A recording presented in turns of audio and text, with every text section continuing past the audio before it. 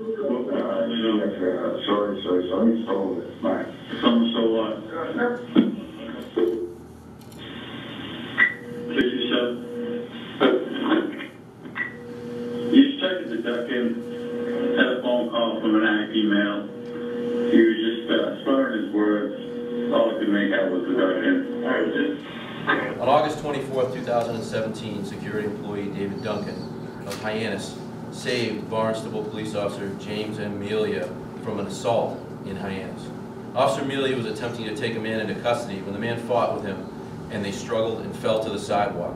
While Officer Amelia was struggling, continued to struggle with this individual, security employee Duncan stood nearby and observed another man armed with a knife approach the scuffle from behind Officer Amelia. David Duncan told the man to drop the knife and then blocked the man's path to Officer Amelia. Using both hands, he continued to grasp the man's hand and wrist, and they struggled over the knife. David Duncan disarmed that man and threw the knife away from him that day. Other officers shortly arrived and were able to take both assailants into custody. Officer Amelia suffered a cut to his left hand and recovered, and Mr. Duncan was not injured at all that day.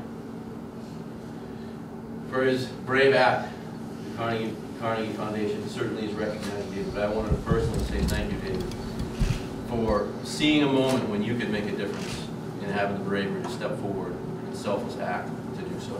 I really appreciate it.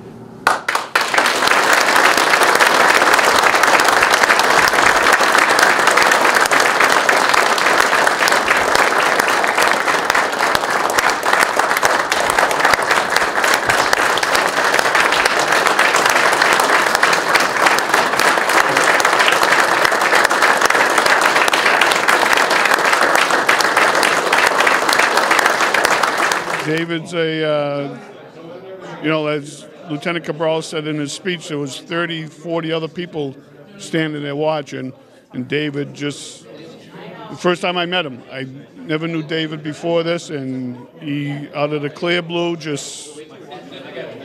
I'm very thankful, and David knows that. I've talked to David several times, and I'm very thankful for him, and my family's thankful for him, because to this day, we don't know what would have happened, but he's a lifesaver. Sometimes there are just those immediate situations, and it's up to each individual with your own life experience, to decide whether or not you need to step forward and act. And unfortunately, the world today, it seems like you see a lot of people just holding up their phones and recording what's going on when they could step forward and help resolve a situation. And it's nice to know that there are still people out there like David, not just police officers or firefighters, that if something's going on, are going to step forward and help their fellow man in time of need.